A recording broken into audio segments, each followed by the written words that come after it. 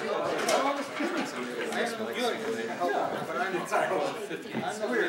afternoon. Very pleased to welcome you all here today for the Storer Lecture by Professor Richard Lifton.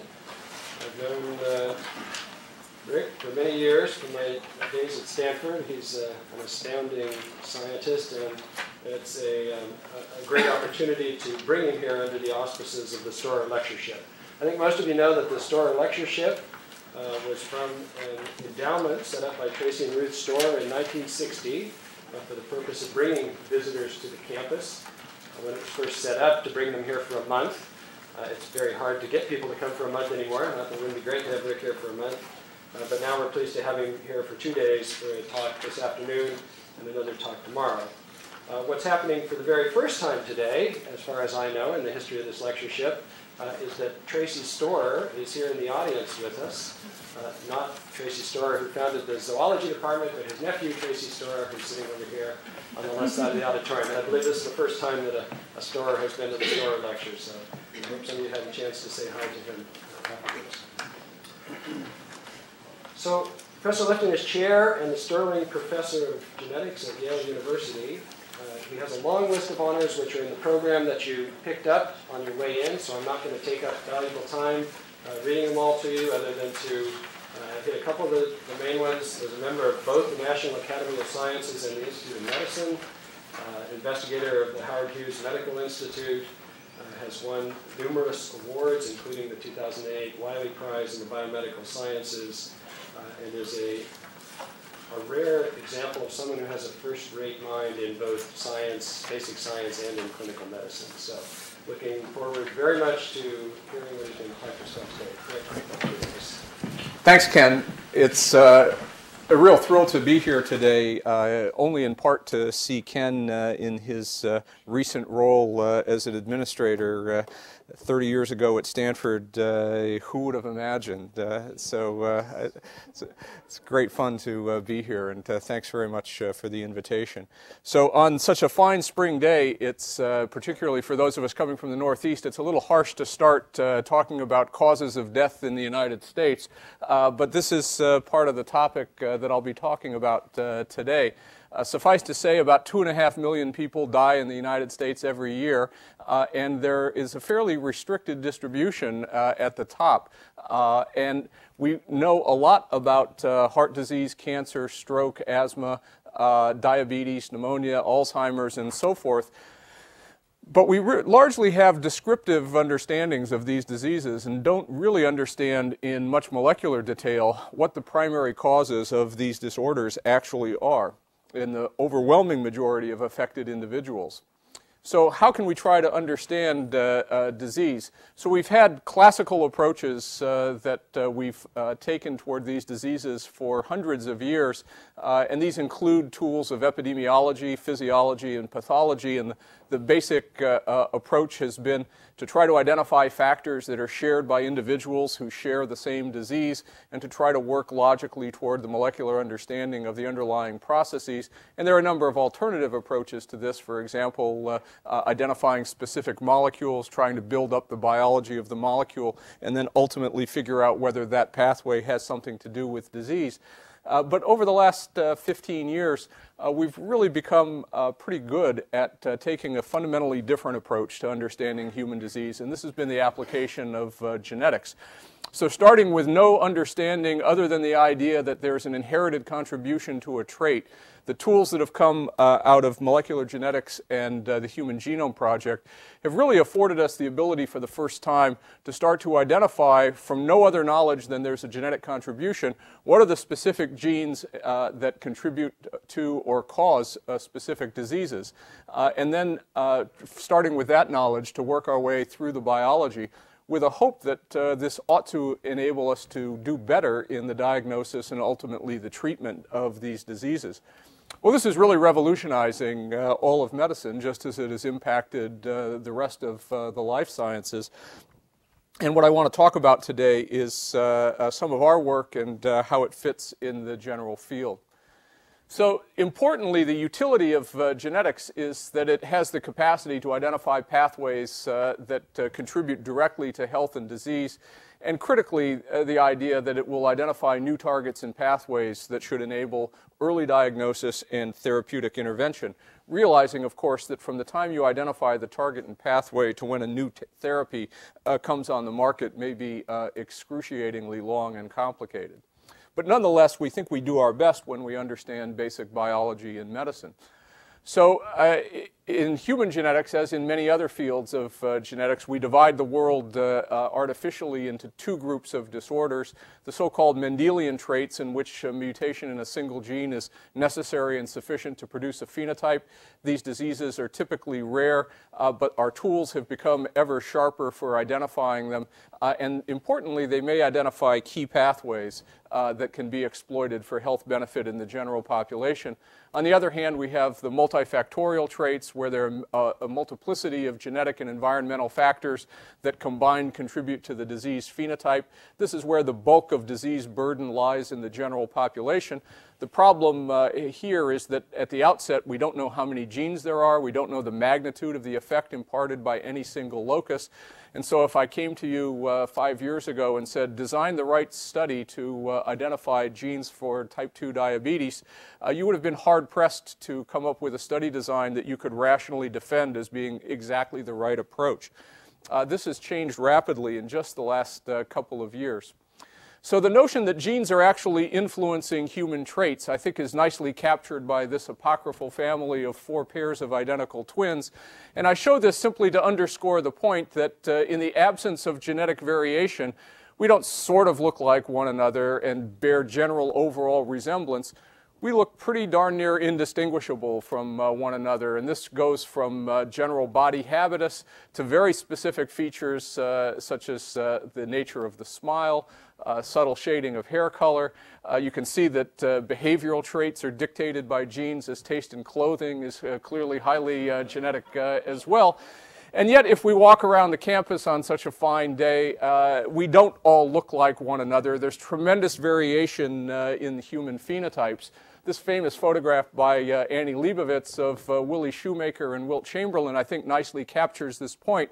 And I think even the most ardent proponent of nurture versus nature would have a hard time convincing us that if Mrs. Chamberlain and Mrs. Shoemaker had exchanged their children at birth, that Willie would have grown up to play center for the Los Angeles Lakers, and Wilt would have gone on to ride winners in the Kentucky Derby. But our expectation is that genes aren't contributing just to gross physical appearances, but to susceptibility to disease as well. Otherwise, how could we explain the paradox of Jim Fixx and Winston Churchill? So on the one hand, we have Jim Fixx, 5'10", 150 pounds, Churchill, 5'8", 270 on a good day. Fixx, a marathon runner, Churchill, by his own description, slothful and legendary for his gluttony at the dinner table. Fixx made a career as a healthy lifestyle promoter. Churchill was a smoker of fine cigars. And yet, despite stacking the deck in this extreme fashion, how do we explain the fact that Fixx actually died of a heart attack at age 52 while running, I should point out, as a cautionary note to those of us in this age group with such predilections. But Churchill, despite all of these adverse risk factors, lived to the ripe old age of 90. Well, in Fixx's case, there was a particular predisposing factor that we commonly recognize in medicine, and I think many of us can relate to this. He knew that heart disease ran in his family. His father had died of a heart attack at the age of 43, a very young age. Now, until the last 15 to 20 years, we could recognize that diseases ran in families, and we interpreted that to mean that there must be genetic susceptibility to these diseases, but there wasn't much more that we could do. And what's dramatically changed since that time has been the development of tools for doing human genetics. And the cornerstone of this has been the tools coming out of the Human Genome Project, first complete human genetic maps, complete physical maps, and now the complete sequence of the human genome. And along with it, recognition that there is common variation in the human genome. There are catalogs of more than 10 million single base substitutions in the human genome. And we recognize that almost all of these are likely to be neutral in evolutionary terms, but they provide spectacular genetic markers as they're passed faithfully from generation to generation. And they've permitted us to follow in great detail the segregation of particular chromosome segments through families, and now increasingly chromosome segments through populations.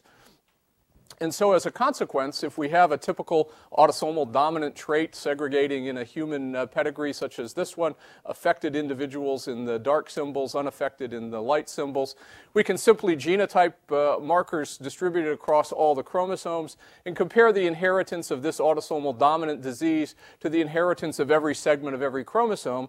And if our pedigrees are large enough, we can acquire overwhelmingly strong statistical evidence for the precise location of the disease gene. And once we know the chromosomal location, by looking lookup table, we can go into databases, identify all the genes, sequence all the genes in the interval, and hope that we find situations such as this one, where we find in different families, there are independent mutations that are specific for the disease, that co-segregate with the disease in families, and ultimately we can change the encoded protein and its function in ways that provide, from purely analytic approach, very convincing evidence that disease genes have been identified.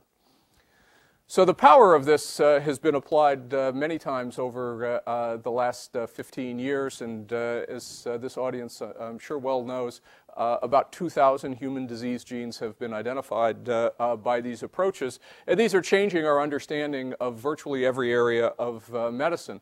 One that we've focused particularly on is cardiovascular disease and stroke, the leading cause of death not just in the United States, but worldwide.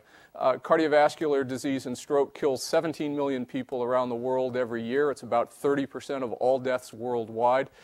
And surprisingly, this proportion is actually increasing rather than decreasing as third world countries start to adapt Western lifestyles.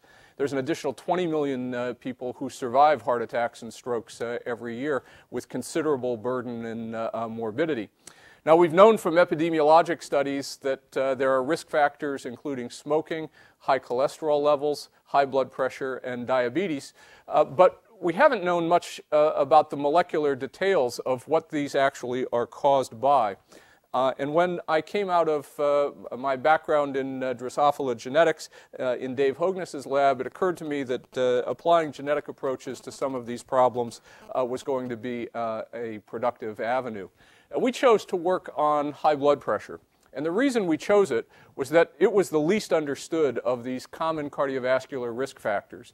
Despite the fact that it affects 1 billion people worldwide, it is a major risk factor for death from stroke, heart attack, kidney failure, and heart failure. But its causes have been largely unknown and its treatment suboptimal. And the reasons for this have been that this is a trait that you can only measure in the intact living organism, and you're well familiar, I suspect, with having your blood pressure taken by putting a blood pressure cuff on and having a physician or nurse listen to the sounds that result when the cuff is inflated and deflated. Well, the pressure in those arteries is a major risk factor for these cardiovascular outcomes. And so there's been intense interest in what are the causes of high blood pressure. So this is a working model of the regulation of arterial blood pressure devised by Arthur Guyton about 30 years ago, when only about 1/3 of the elements that we now recognize were even known. And I think you'll concede that this is a pretty complicated model, and as a consequence, it's been hotly debated over the years whether this is a primary disease of the brain or of the heart or the kidney or the adrenal gland or the vasculature. And you know you're in trouble when you can't even decide which organ is the cause of the pathology you're trying to study. But this looks like the ideal situation for intervention for a genetic approach, because we might be able to ask a very simple question: where in this complex and presumably highly redundant network might we be able to place a single lesion and disrupt the behavior of the entire system? And this, of course, is much like what you would do with a genetic screen in Drosophila, where if I came to you with a problem in something like body size in flies, as a geneticist, you would be unlikely to say, let's take a large population of flies and start looking in the general population and see which alleles might contribute small effects. But instead you'd say, let's do a mutagenic screen and see what the extreme outliers are that might be attributable to single gene mutations. And these are mutations in the TSC pathway that Tian Shu generated from just such a screen. And single gene mutations result in about a threefold difference in larval mass. So we can't do genetic screens in humans. We can't do mutagenesis in humans, but we can take advantage of the fact that there are 13 billion alleles of the human species on the planet, and with a 3 billion base pair genome, roughly every base whose mutation is compatible with life is likely present somewhere on the planet today. Even rare recessive traits are likely to become known because of the high prevalence of consanguinity in some parts of the world. For example, about 50% of all marriages in Saudi Arabia are between first cousins, and about 1% of all live births have lethal recessive disorders. And even rare diseases in remote locations increasingly come to attention of the general medical community. So this looks like a great place to begin, and we thought to try to go after these, if we could find them, single gene disorders that had large effects on blood pressure, with the idea that we might get a foot in the door with the key pathways that can be manipulated for health benefit in the general population. And the notion that the study of these rare diseases might be applicable to the general population, I think, is nicely exemplified by the example of statins in the treatment of high cholesterol levels. The knowledge that high cholesterol levels contributed to cardiovascular disease directly came from the study of familial hypercholesterolemia, a disease in its homozygous form that affects 1 in a million individuals. And that knowledge led to the recognition that the statins were likely, the inhibitors of the rate-limiting enzyme for cholesterol biosynthesis, would likely be of clinical benefit, and we now treat tens of millions of Americans with proven benefit to reduce the risk of cardiovascular disease, and yet we still have a lot of this disease around, so we've got a ways to go. So our thought at the outset was to start with the general distribution of blood pressure in the population, and in this audience, looking at the age distribution, probably about 40% of the population has hypertension. Probably about a third of that group is actually has blood pressure effectively controlled because our medications are just not as effective as they ought to be. So it occurred to us that rather than going after the general hypertensive population, we would go after extreme forms of high blood pressure in the general population. So we've now identified a bunch of genes that cause severe forms of high blood pressure, another suite of genes that cause severe forms of low blood pressure. And the intriguing aspect is that virtually all of these converge on a single final common pathway. They're not littered across the physiologic landscape as shown in Guyton's working model, but instead they converge on a final common pathway of how the kidney handles salt.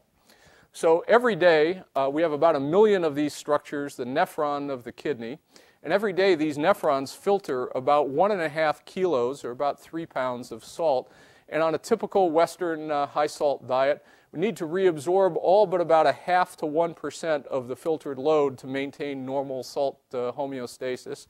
And the kidney does this by a very elegant and integrated set of ion exchangers, transporters, and ion channels, all of which have their net activity regulated by a hormonal cascade, the renin-angiotensin system. So in response to decreased intravascular volume, the aspartyl-protease renin is secreted from the kidney. It causes cleavage, it cleaves circulating protein angiotensinogen to form angiotensin 1, which is further processed by angiotensin-converting enzyme to the active hormone angiotensin 2. This binds to its receptor in the adrenal glomerulosa to cause increased secretion of the steroid hormone aldosterone. Aldosterone binds to its cognate receptor, a member of the steroid hormone receptor family, and activation of the mineralocorticoid receptor causes increased activity of this sodium channel. And many of the mutations that we've discovered act to alter the activities of this overall pathway. So I'll give you one example, starting with a woman that I saw when I was a brand new fellow thinking about this problem. She's a 36-year-old woman with unexplained hypertension that had been diagnosed at the age of 12, Her blood pressure was 210/120, extremely high. The normal criteria for hypertension would be 140/90. This is bordering on medical emergency level of blood pressure.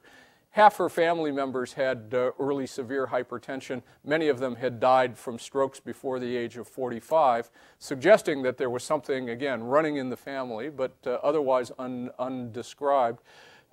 Physiologic examination demonstrated that she had suppressed levels of renin, this spartyl protease, but despite having suppressed levels of renin, she had high levels of the aldosterone, the hormone that is part of the cascade that is normally activated by renin. We ended up doing detailed physiologic investigation of this woman and found that she made high levels of a steroid that normal individuals make in negligible amounts, 18-oxocortisol. And we also demonstrated physiologically that she had aldosterone secretion that was stimulated by ACTH, the hormone that normally tells the adrenal gland to make more of the stress hormone cortisol, rather than its usual secretagogue angiotensin II. So a complex set of physiology, but we were able to use this hormone, this steroid, as a marker in the kindred, and we found that about half the family members were making exuberant amounts of this abnormal steroid, and that traveled with early severe hypertension in the family. And we were eventually able to genotype, extensively characterize the extended family, and genotype markers across the genome, and demonstrate that there was a shared chromosome segment on human chromosome 8 that was shared by all of the affected members, but none of the unaffected members. And this ultimately led to our identification of the first mutation that affects blood pressure. And this was a very interesting mutation because it was a gene duplication that arose from unequal crossing over between two genes in this segment of chromosome 8. So it turns out that the rate-limiting step for aldosterone biosynthesis is encoded by this gene aldosterone synthase. It lies next door to a gene called steroid 11-beta hydroxylase, which is involved in cortisol biosynthesis. These two genes recently evolved from a common ancestor. They're highly homologous to one another, and they can occasionally recombine with one another. And when this happens, one of the progeny chromosomes contains 3 genes instead of 2, and this chimeric gene fuses regulatory sequences from 11-hydroxylase onto coding sequences from aldosterone synthase. And when you see the structure of this mutation, you understand the biology of how this disease works. This gene will be expressed in the adrenal gland like 11-hydroxylase, but encodes aldosterone synthase enzymatic activity. And the consequence of this mutation is that aldosterone is now expressed in the wrong part of the adrenal gland under control of the wrong hormone. And at the expense of maintaining normal cortisol levels, these patients are always making aldosterone. Aldosterone tells the kidney to hang on to more salt. Water follows to maintain isotonicity of the plasma. Plasma volume goes up, venous blood return to the heart increases, cardiac output goes up, and by Ohm's law, blood pressure goes up. This turns off the renin-angiotensin system, but that doesn't turn off aldosterone secretion because aldosterone is now tied to ACTH rather than angiotensin II. So we can explain the physiology and the genetics of these patients on the basis of this mutation. Just downstream from aldosterone is its cognate receptor, and this gets us to a second family that we saw in New York and tracked down their family in Puerto Rico.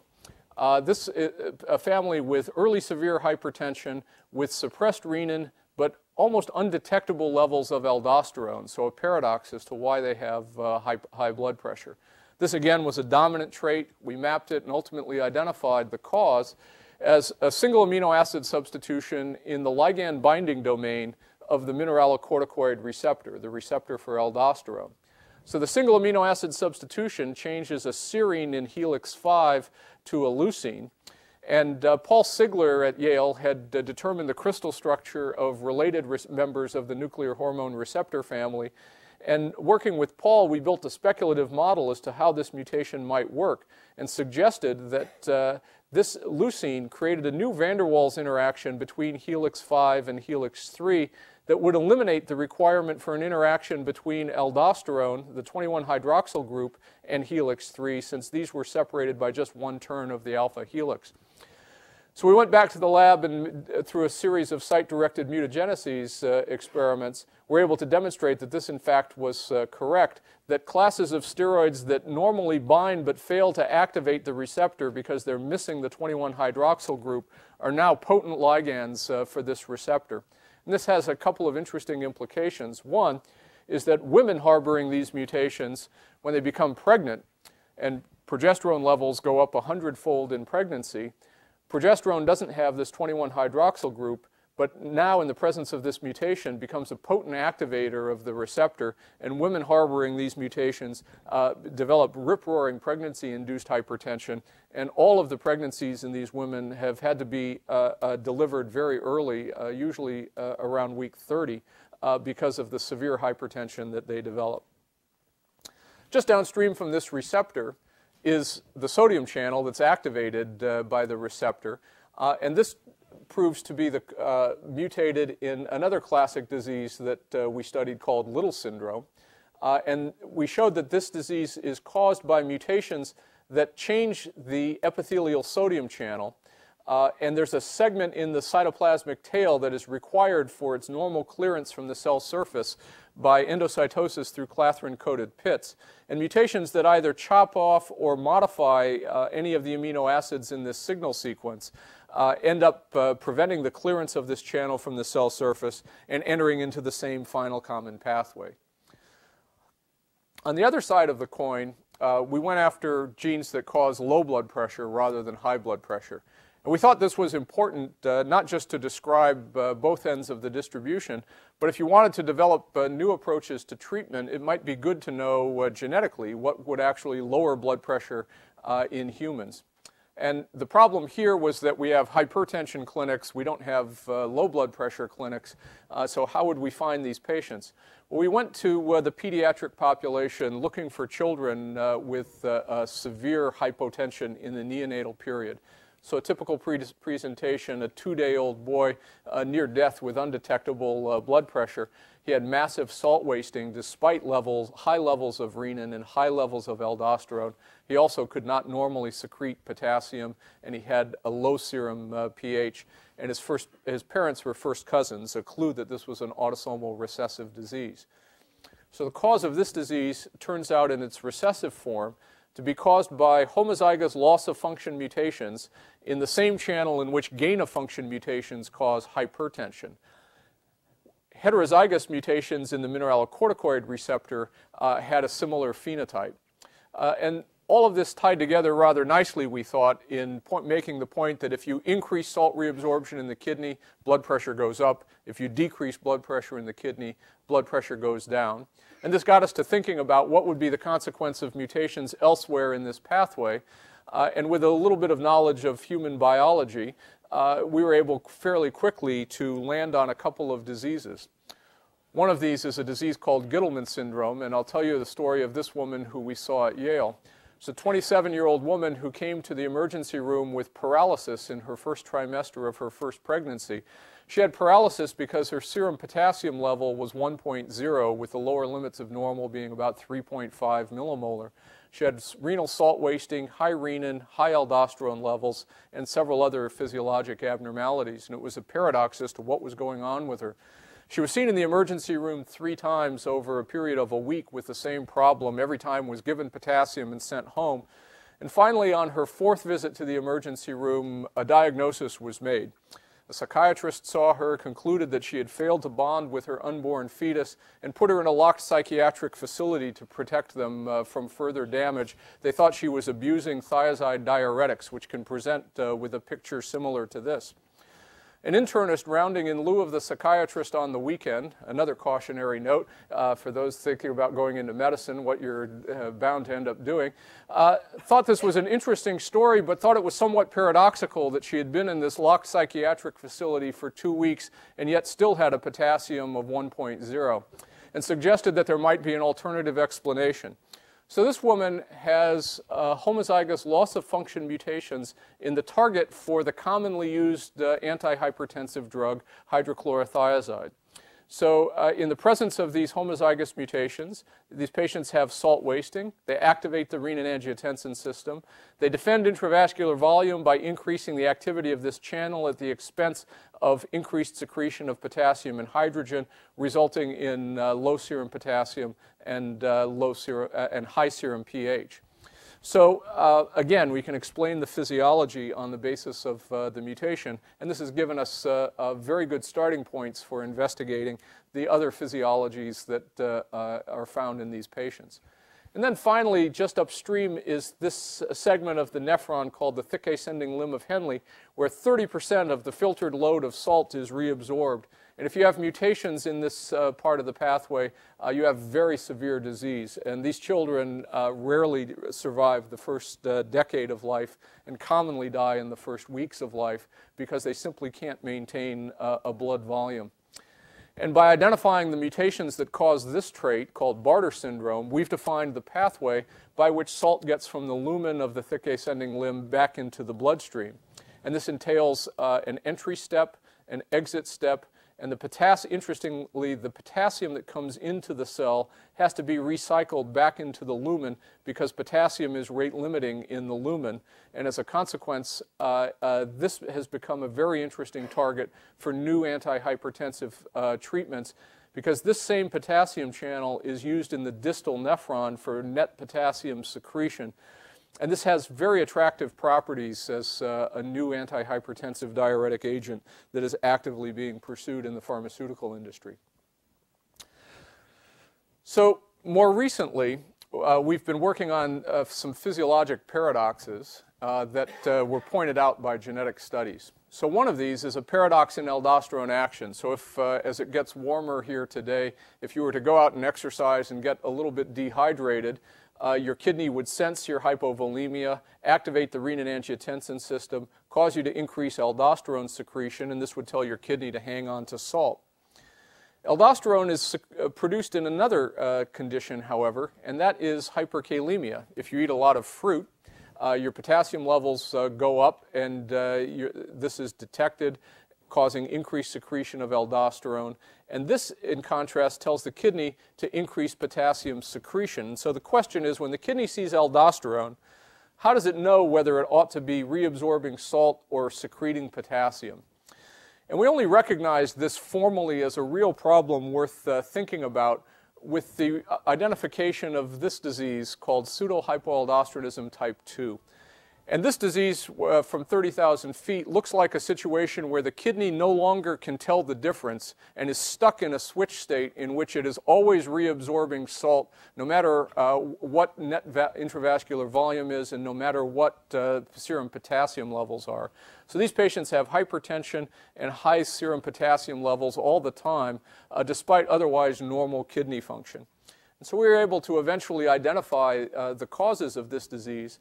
And this turned out to be caused by mutation in either of two novel serine threonine kinases called the Wnt kinases. And the mutations in Wnt1 that cause this trait are large intronic deletions in the first intron of the gene, and mutations in Wnt4 give a very similar phenotype and are any of a number of missense mutations that are highly clustered in an acidic segment of distal to the kinase domain of the protein. So this is a classic situation in human genetics. You have a genotype on one hand, a phenotype on the other, and a black box in between. What are these kinases doing normally, and how do their mutation lead to disease? And so we've done a series of physiologic experiments in vitro, in xenopus oocytes, in mammalian epithelia, and finally making animal models. And it turns out that these kinases are concerned with orchestrating the activity of all of the transporters that I've told you about thus far. They have at least 3 switch states that we've identified.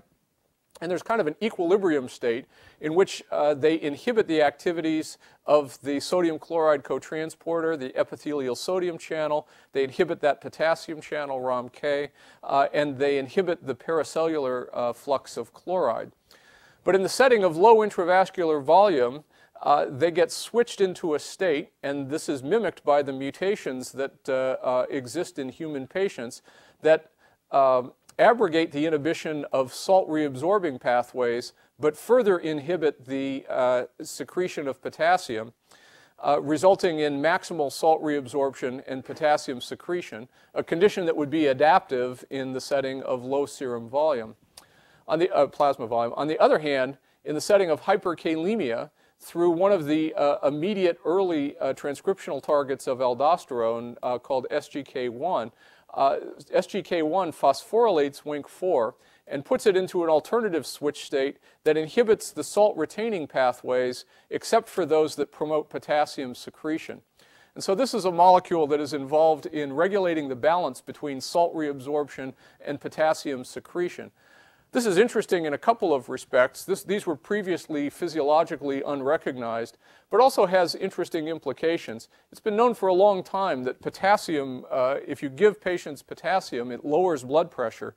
And this has really been poorly understood as to how this happens.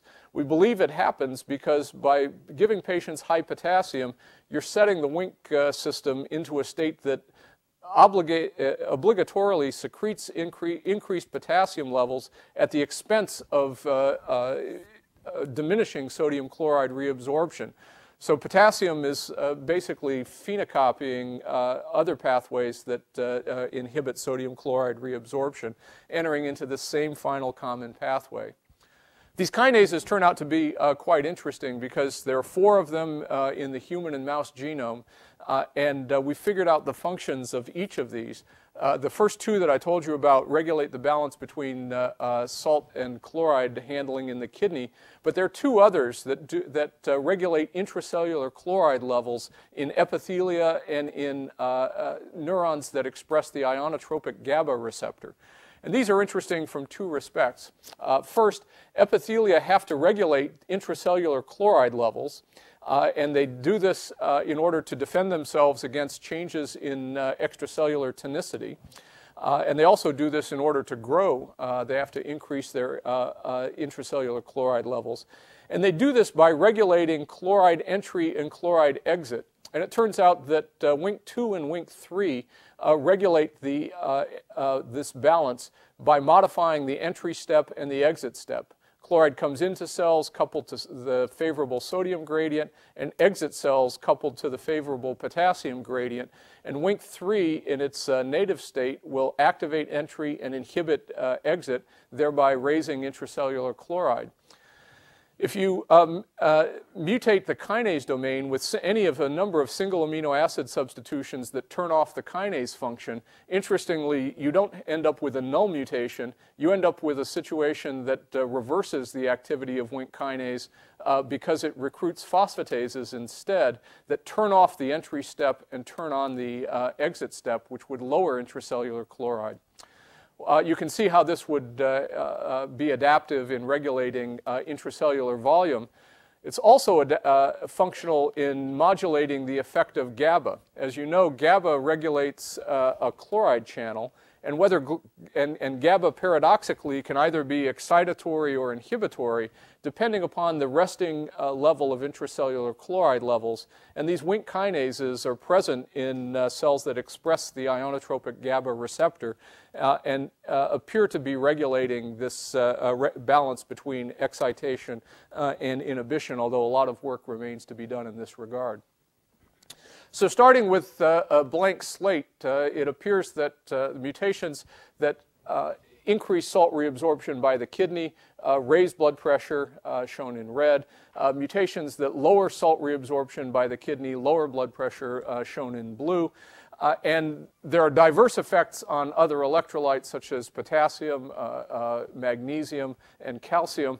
But if you know the vector of what's happening to sodium, you know what's happening to blood pressure. And it's as simple as that. This has suggested a number of new approaches to pharmacology that I'll return to subsequently. But it raises a couple of important questions. So if salt is so important, why aren't the commonly used diuretic agents that are the most commonly prescribed medications more effective? We don't get very far with just giving patients a diuretic agent. And secondly, for 50 years there have been arguments about the epidemiologic relationship of dietary salt and blood pressure. And frankly, the relationship is surprisingly weak. And why is that so? Well, once we have these genes in hand, we can start to actually address some of these questions. And I'll give you one example. This is a family from Lancaster County, Pennsylvania, where Dina Cruz, a fellow in the laboratory, traced 200 descendants of this pair of individuals that are segregating the gene for mutation in the sodium chloride cotransporter, the target for thiazide diuretics. And she showed that there are 26 members of the family who have 2 mutant copies of the gene, 100 who have 1 mutant copy, and about 75 who have no mutant copies of the gene. And she contrasted, which I thought was quite clever, their dietary salt intake by measuring their 24-hour urinary sodium excretion. So we just had these people all collect 24-hour urine samples and measured their sodium excretion. And at steady state, what you're taking in approximates what you're putting out. So this was a good proxy for their dietary salt intake at steady state. And what she found was that the people who had 2 mutant copies of the gene were eating a lot more salt than their wild-type brothers and sisters. So I'll point out that the individuals who have the lowest blood pressure in this family are the ones who are eating the most salt, which of course is the opposite of what you might have expected the epidemiologic relationship to be, but seems highly adaptive if the primary problem in these patients is that they have a salt wasting problem. The other part that I think is worth noting is that this is a very powerful drive on behavior. So that if I had come to you and said, where do you think we'll find genes that regulate the dietary taste for salt, to eat salt, you might not have thought to look in the kidney, but in fact that's exactly where this drive derives from, and it's incredibly potent. So children who have 2 mutant copies of this gene will tell you that their favorite beverage frequently is pickle juice, that a favorite snack is to cut up a lemon, cover it in salt, and eat it whole, rind and all. And thereby they're getting both potassium replacement and sodium replacement at the same time. And seems pretty ingenious, but this is all self-selected and is not something that anyone has ever prescribed for them. And most of these patients were just diagnosed without them ever having seen a doctor and telling them that they have a problem. So I think this begins to explain some of these issues. But importantly, when we see patients and give them a diuretic agent for treatment of hypertension, we give them a pat on the back and say, by the way, don't eat too much salt. We really haven't been paying attention to the fact that the drug we're giving them is actually inducing the behavior that we're trying to persuade them not to engage in. And unless we blunt the dietary drive that we're inducing, we're not going to get very far. And this has impact on how we ought to be treating patients in the general population. So the impact of this work on these rare families has been fairly large. We've developed simple genetic tests for specific diagnosis. We can do systematic screening in families with dominant traits, and this is very productive. And we can specifically treat what has frequently been very difficult to treat hypertension in these rare families. And this shows one example, an index case with early severe hypertension. First patient genetically identified by genetic screening of this sort. This boy had the gene duplication that affects aldosterone synthase gene expression. His family, there were 6 individuals who had died of strokes at very young ages. We screened the family, identified 25 additional carriers, most of whom were known to have hypertension, none of whom had been properly diagnosed, despite having been seen in all of the major teaching hospitals in Boston. And we now recognize that in these families, that the cause of death is cerebral hemorrhage from intracranial aneurysm. And so we now screen these patients at early ages before they have any symptoms for aneurysm. And this woman and her daughter both had intracranial aneurysms that were diagnosed before they had bled, and they were clipped at Yale New Haven Hospital, and they've done very well for the last 10 years now. So what I've told you about is our work over the last decade or so on Mendelian traits, and I'm frequently asked, what are you going to do when you run out of all these Mendelian traits? And of course, my first glib answer is we're going to find a lot more and solve those too. And there are 2 places that I think are likely to be productive. One are diseases with very high rates of de novo mutation. And one of these is dominant lethals, where, for example, progeria, where kids have, almost all of them have de novo mutations, very rarely transmitted. There are other dominant lethals out there. And also dominant traits with near zero fitness. And I think autism is likely to be a good example of this. If you think of traits that impair reproductive fitness, autism is probably pretty high on the list. And I think it's relatively likely that we'll find a significant fraction of de novo mutations that likely have fairly large effect in traits like autism. Another place that I think it will be fruitful are, I think there are a lot of Mendelian traits for healthy traits that we simply haven't recognized because they don't show up in the clinic with any problem. You have to go out and try to find them where you can. And then finally, later onset disease, I think is another area where we have not systematically looked. We recognize Mendelian traits in kids because pediatricians are well versed in this and they see families more frequently. But after families grow up and go their own ways, we, I think, have not always recognized Mendelian traits in older individuals, even though they're there. And I'll give two examples of these latter categories. The first of these starts with perhaps the male equivalent of the man in the Bruce Willis movie Unbreakable. So this is the man with the highest bone density on the planet. So he came to medical attention when he suffered a motor vehicle accident in Bridgeport, Connecticut. And the medical resident who saw him that night in the emergency room took cervical spine films, as he was trained to do. And he said, you know, you don't have any fractures, but I'm very concerned about you because you have the densest bones I have ever seen. And he was concerned that he might have a disease like multiple myeloma. So he referred him to Carl Insonia, an endocrinologist at Yale. And Carl measured his bone density. And his Z-score, the number of standard deviations removed from the mean of the population after adjustment for age and gender, was 8. And if you can find a Z-table that goes out to 8, that gets you up into the many billions. So this is the guy with the highest bone density on the planet. So Carl called me and said, what do you think you can do with this fellow? Do you think that this might be a genetic trait? I said, well, we can't do much with him, but we should study his family. And when we studied his family, it turned out that half of his family was stone cold normal like the general population. But while he still had the highest bone density on the planet, it wasn't by much. The other half of his family members had bone densities that rivaled his. And this turned out to be a simple autosomal dominant trait that we mapped and eventually identified. And it turned out to be a single amino acid substitution in the first extracellular propeller domain of the LDL receptor-related protein 5. This position was conserved all the way from its Drosophila ortholog up to human, suggesting that it was functionally significant. And we went on to demonstrate the molecular mechanism. So LRP5 is involved in Wnt signaling as a co-receptor with frizzled.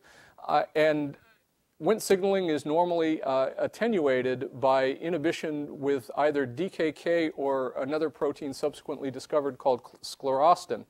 And these inhibit Wnt signaling by binding to LRP5 and causing its clearance from the cell surface.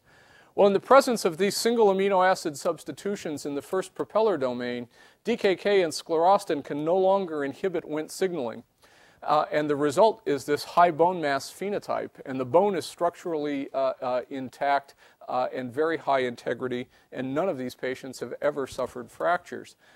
But the intriguing point of this, I think, from a human genetics standpoint, is if I had come to this group and said, we have what appears to be a gain-of-function mutation in the Wnt signaling pathway, what do you think the phenotype is? Those of you who work in developmental biology would have said, well, catastrophic developmental problems, because we know about two-headed Xenopus that derive from gain-of-function mutations in Wnt signaling. Or if you worked in cancer, you might have said, well, gosh, we know many epithelial cancers have activation of the Wnt signaling pathway. I'd be very concerned about cancer predisposition. But the phenotype of these patients, there's only one complaint that they have, and they have it consistently, and it's they sink when they try to swim because their bone density is so high. So from this first patient, once this gene was identified, we and others have identified many other of these families, and their ascertainment tends to be interesting. One, a physician in Alabama, called me shortly after the paper came out and said, "I think I've got this." And I said, "Why do you think that?" He says, "Well, I'm 80 years old. I developed arthritis in my hip, and I was taken to the operating room to replace my hip, and I woke up and they hadn't done the operation. And I said, 'Why didn't you do the operation?' He said, 'Well, you broke every drill bit in the operating room.'" He had such dense bones that they had to contract out to bring in a special drill bits from Switzerland. A second boy fell off a fourth-story balcony. He was not a Davis student. Fell off a fourth-story balcony at a fraternity party. He landed on concrete down below and walked away with some soft tissue contusions, but didn't break anything. And he had this particular mutation. But all of these mutations cluster in this surface of the first propeller domain of LRP5. And this is, I think, the ideal situation for translating human genetics into medicine. We know that these patients, from physiologic studies we've done, are anabolic. They're making more bone. But they're also remodeling bone normally, so they have fantastically high integrity to the bone that they're making. We don't have any good pharmacologic agents that are anabolic for bone. And as a consequence, there is active development, and in fact now in patients are monoclonal antibodies that antagonize either sclerostin or DKK to mimic the effects of these mutations. And these are highly promising. They're currently under clinical development, but they're having pharmacologic effects, and I think are quite promising as new agents for development of novel approaches to the treatment of osteoporosis. More recently, we encountered this family in Tehran in Iran, and this endeared us to the State Department greatly as we spent a lot of time in Tehran and ended up having our friends from the FBI visit us when we'd get back to New Haven. But this was a unique family, and it was unique in that about half of the individuals died of cardiovascular disease from heart attacks before the age of 55. This is the most highly penetrant disorder of premature coronary disease, aside from homozygous familial hypercholesterolemia due to mutations in the LDL receptor. And we identified, Aryamani in the laboratory mapped and ultimately identified the gene from this kindred. And it turns out to be a mutation in, paradoxically, a gene related to the one I just told you about. This one is LRP6. And the mutation in this family is single amino acid substitution in the extracellular domain in an LDL receptor-like element. And the intriguing part of the disease in this family is that these patients have many of the predisposing factors to coronary artery disease. So comparing family members with and without the mutation, they have elevations in LDL cholesterol, they have very high triglyceride levels, they have high systolic blood pressure, high systolic and diastolic blood pressure, they have a markedly increased fasting blood glucose and a predisposition to diabetes. This again is early days. We know genotype and phenotype. We don't know what's in between. But the intriguing point is that for years we've recognized that these traits cluster within patients more than expected by chance alone. So if you select patients with diabetes, you get high LDL cholesterol and high systolic blood pressure. If you select patients with hypertension, you get patients with high cholesterol and increased prevalence of diabetes. The underlying mechanisms for this so-called metabolic syndrome have been unknown, and this looks like a forme fruste for this disease that we're pursuing. So thinking about other aspects of the future of human genetics, the Mendelian traits obviously are not going to account for most of the disease risk in the population. And this raises, I think, the big question for disease in the population, for common disease. And that question, I think, boils down as follows. Do common alleles account for common disease?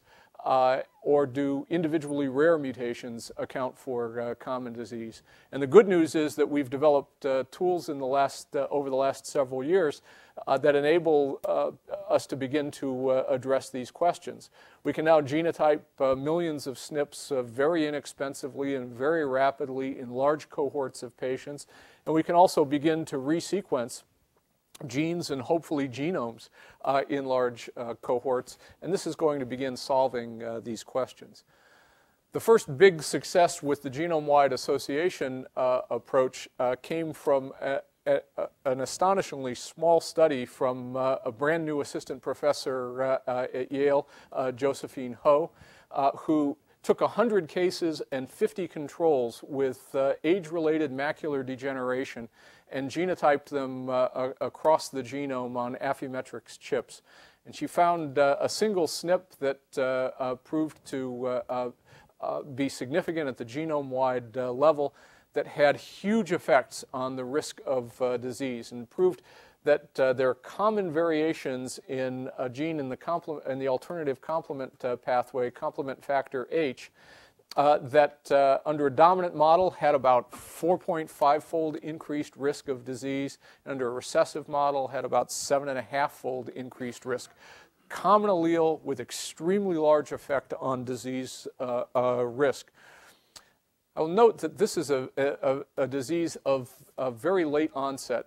Patients typically begin having symptoms after age 65, and suggests that such common alleles could predispose to disease and be kept in the population because they don't impair reproductive fitness, that by the time you're 65, evolution might take a pass and say, go ahead and do whatever you want at this age, I don't care anymore.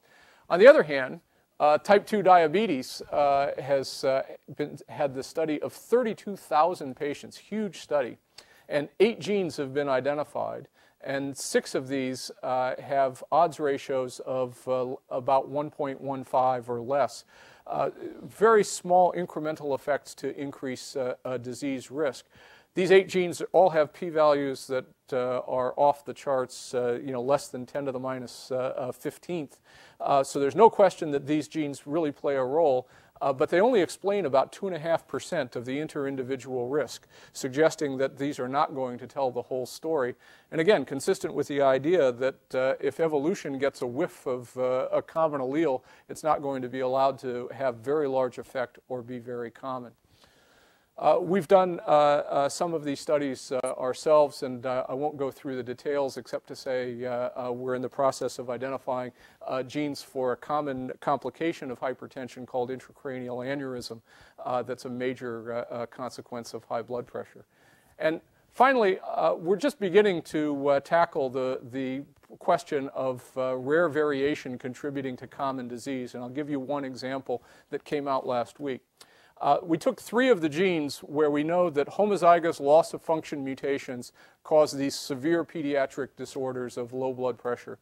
And we resequenced these genes in 3,000 members of the Framingham Heart Study. And we used comparative genomics, genetics, and biochemistry to whittle through these to identify which of the thousands of individuals with these variants actually had functional mutations in the gene. And it turns out that about 2% of the population are heterozygous for functional mutations. There are 30 different of these mutations in the Framingham cohort. And all of these are extremely rare. The most common of them had allele frequency of 1 in 2,000. So there were no common variants that had loss of function effects in this population. These actually do affect the traits that we're interested in. They reduce blood pressure at age 40, at age 50, and age 60. At age 60, the effect is about 10 millimeters of mercury, about the same level that you would get from an antihypertensive drug. And these mutations actually protect against the diagnosis of hypertension. But these don't have a 10% effect or a 20% effect.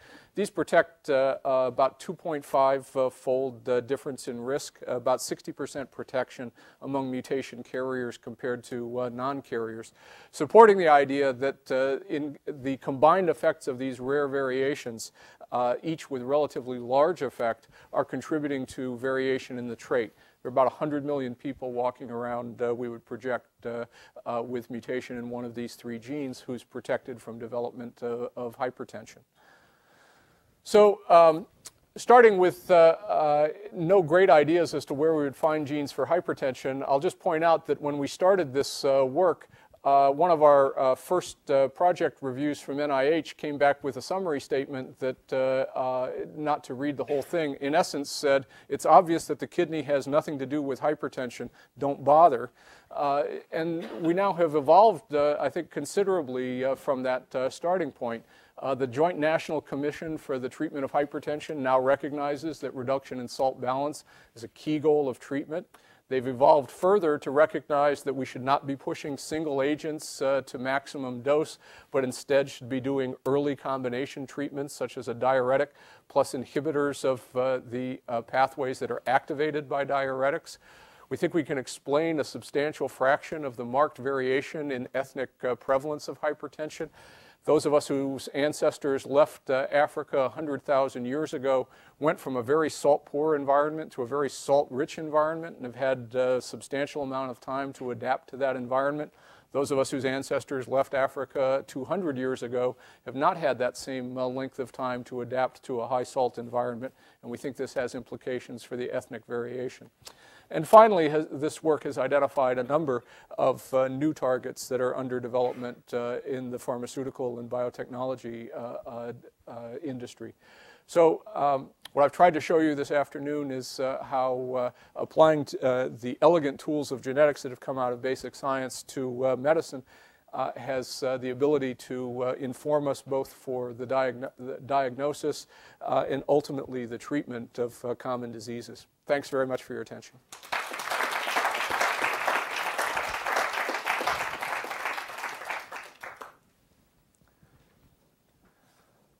Yes?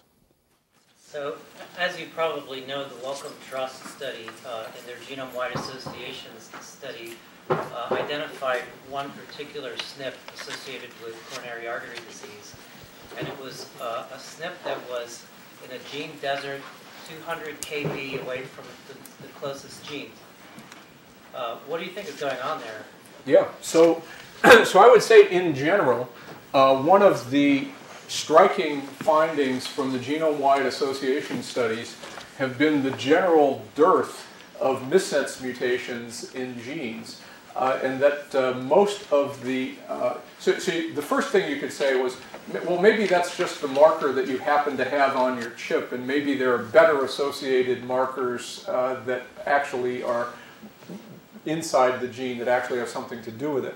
But that isn't the case. For most of these associations, you can define a segment of linkage disequilibrium that encompasses the segment that's associated with the disease, and in many cases, those are outside any known genes. And so presumably, these are going to have effects on expression of genes in the vicinity, but we don't know for sure even what the right targets are. And in the case of the chromosome 9 SNP, that actually has come up interestingly in our intracranial aneurysm study, and has also come out in the DECODE study of intracranial aneurysm.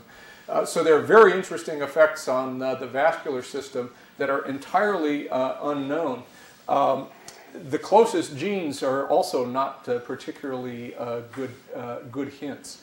They're genes that have not been previously implicated in vascular disease. But I think these are what you actually would hope to find are new clues that you don't already know about the biology. So I think those are the most promising. The ones that I find more discouraging are the ones where you say, type 2 diabetes, genes that affect insulin secretion by the pancreas. So, well, gosh, that hasn't pushed the ball very far down the field unless it identifies new mechanisms that we might be able to intervene with. But I think they're most interesting when they identify new biology that we didn't previously understand. But for all of these, with the very few exceptions like macular degeneration, it's not clear that these will be terribly helpful as diagnostic tools if collectively, and I'll give you one example, there are 13 SNPs that affect cholesterol, common variants. If you take the group with the lowest number of those SNPs and the group with the highest number of those SNPs and ask what does that do to their cholesterol, it takes their LDL cholesterol from about 150 milligrams per deciliter to about 170. That's an incredibly small fraction of the variance for an individual. It may have important implications for the population variation, but it's not going to be something that patients and physicians, I think, are likely to be as excited about as, for example, a single heterozygote for mutation in the LDL receptor, and that single gene, present about 1 in 500 in the population, would take your cholesterol from 160 to 300 and has much more important clinical implication. So we're really just getting the, starting to drive these around and see what the implications are going to be. And my general sense is that if the effects are so incremental, they're not going to be very helpful diagnostically. However, it leaves open the possibility that there might be rare variation in the genes that are implicated that actually will have larger effects and be more relevant to diagnosis and treatment in individual patients.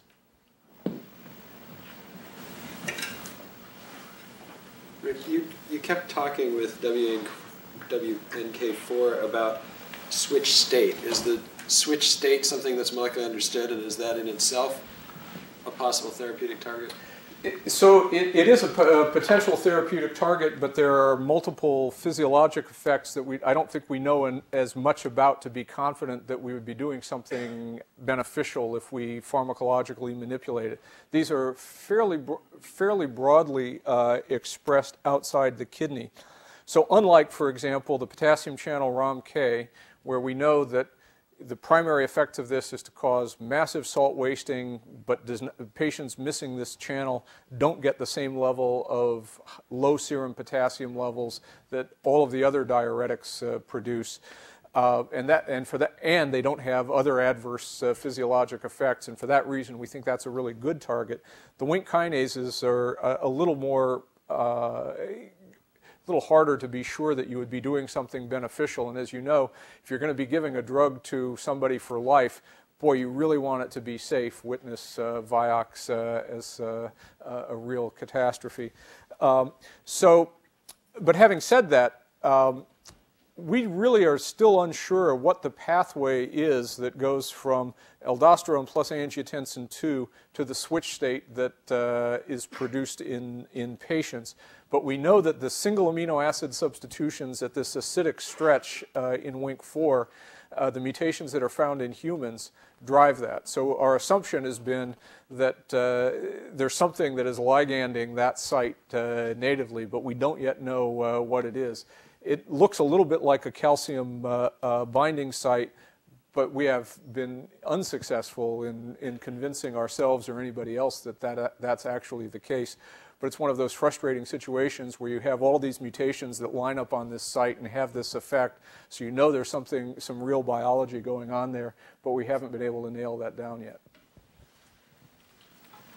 Would it be safe to predict that LRP5 would be associated as well with osteoporosis? You gave a very good example with aldosterone synthase, where you have gain of function with hypertension, loss of function with hypotension, and there are other examples in structural defects. For example, with the formation of the calvaria, MSX2 gain of function causes craniosynostosis, loss of function causes underossification of the skull.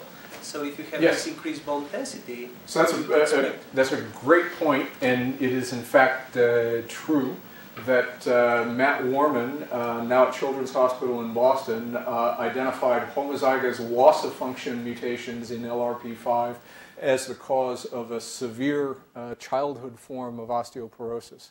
So you have not only the gain of function mutations cause high bone mass, loss of function mutations cause low bone mass, which again tell you that there's something interesting going on in this pathway.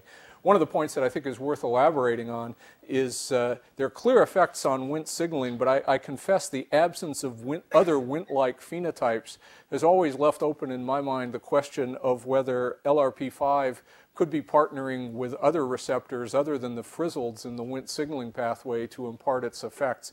And we really don't know whether that is the case or not. You might recall that LRP5 was implicated in Wnt signaling from a Drosophila mutation originally. And it's not I consider it an open question as to whether it would make sense to have a co-receptor that potentially could interact with other types of receptors as well. But there's no evidence to that effect yet. Yeah, I wanted to take this opportunity to get your perspective on something that, and follow on what you've been talking about, both in terms of your career and the yield, and then this last segment about the whole genome scans. And that is sort of what is going to be, I've been trying to think about what the impact is going to be if we, say, 3 years from now or 4 years from now, have literally thousands of human disease risk factors. What is a sort of both the sort of conceptual and operational paradigm and funding paradigm vis-a-vis lobbies and disease groups, disease institutes? Do you have a sense that this will get sort of unstable and sort of unpredictable about where resources will go and where ideas will go? And just, I mean, you're sort of solidly got your feet planted in the success of your own program. But if you look broadly at biomedical research, you could see 4,000 new disease risk genes with essentially no analysis, just having a huge impact on biomedical research. So I think these are the right questions to be asking. We clearly over the next several years are going to be in, team up the horses as best you can and run with this and see what you find with every common disease. And my suspicion is that, when we went into this, we said, well, maybe there'll be common alleles and maybe a lot of these will have large effect because of balancing selection, right? So that would be one of the ways that you could imagine common alleles with large effect. We're not seeing a lot of evidence for this. There are a few very good examples, but most of these alleles are having pretty small effects. And so if you think about how would you play this out down the road, I think there are a couple of ways. One will be these inevitable efforts to see what you can do diagnostically with them. My sense, candidly, would be these are not going to be terribly useful diagnostically in the main. Physicians and patients are going to be very enthusiastic, in my experience, about doing diagnostic tests when it makes a big difference for individual risk. If you're talking about whether your cholesterol is going to be 150 or 170, patients and physicians are not going to be interested in using the information for those purposes. But the follow-on to that will be we're going to be resequencing, not we, but the field is going to be resequencing each of these genes to see if there are actually rare mutations in these same genes or in the pathways that are implicated that might have larger effects. So I think that's a natural extension that clearly is going to happen over the next several years. The part that I'm a little less certain about is how well some of the new targets will actually translate into therapeutics. In the setting of Mendelian traits, we can actually come up with pretty good ideas of what, from a homozygous loss of function mutation, that's a good first approximation proxy for what an antagonist of that gene product would actually do. On the other hand, if you tell me, okay, here's a gene product whose variation changes disease risk by 10%, I'm much less confident about what antagonism or agonism of that target would actually do to the intact organism. And it may be that there would be much more pleiotropic effects if you had something that really hit that target hard. And we'll have to solve those on a one-by-one basis. And so I come back to, I think, what was an underlying concern in your question is, how much are we going to spend tracking down targets that may not be terribly instructive, and how are we going to allocate resources? I think we can say that if you were a good cell biologist or good biochemist, you're going to be in great shape, because I can guarantee you that very few of the people doing these genome-wide association studies are going to be in good position to follow the biology of maybe any, but certainly not all of the genes that are implicated by these studies. And I think this is really going to drive a lot of disease-related research. So I think there will be opportunities. But allocation of resources, I don't know what the NIH budget's going to do. I know we're pretty locked in until 2010 at the earliest, and I'm pretty pessimistic after that as well. But I think some of these will be very useful. But when I see that 32,000 patients explain 2.5% of the inter-individual risk, I get less enthusiastic about studying the next 100,000 patients to get the next set of 8 genes. So if I could follow up. First of all, I wonder, I'm impressed by the fact that not so much, especially for genes of small effect, it's not so much that the cell biologist is the first person you call on the phone. It seems to me like you've got to talk to a clinician and physiologist. So I think there's a lot more work up front on those at the human biology stage. It's going to be very hard to do human biology on traits that have such subtle effects. So you have to have intermediate phenotypes, hopefully, the ones that have them.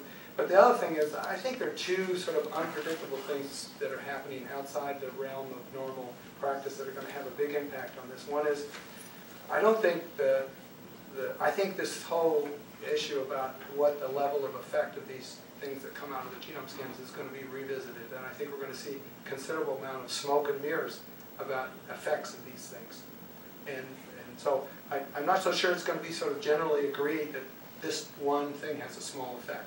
I think that's the first time around, but in the statistical community, you're starting to see people revisit the estimates of the effects, and some of them are going to go up and down based on shenanigans, and some will go up and down based on real, solid analysis. But then the third thing, which you didn't mention, which often doctors don't mention, but I think is the role of entertainment genetics on the politics and the science of genetics. And I think 23andMe is going to feed into people, wanting to know what's going on with this gene or that gene because they have it. And you're quite right, they want to hear about the ones with big effects.